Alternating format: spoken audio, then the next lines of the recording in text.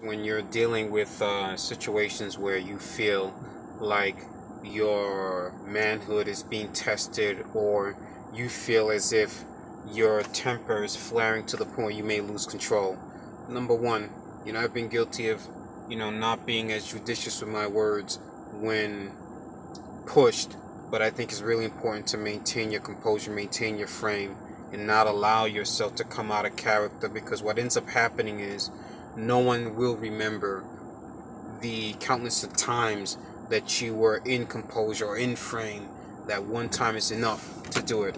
There's an old saying by old Yankee great, I think it was Joe DiMaggio, who said, I play hard every day, or was it Lou Gehrig, one of those two, who said, I play hard every day because you never know who's going to see me for the first and the last time today. And you have to remember that, because that person who you are losing your composure on may completely deserve it. However, when two people walk by and see what's going on, it's just two folks having an argument.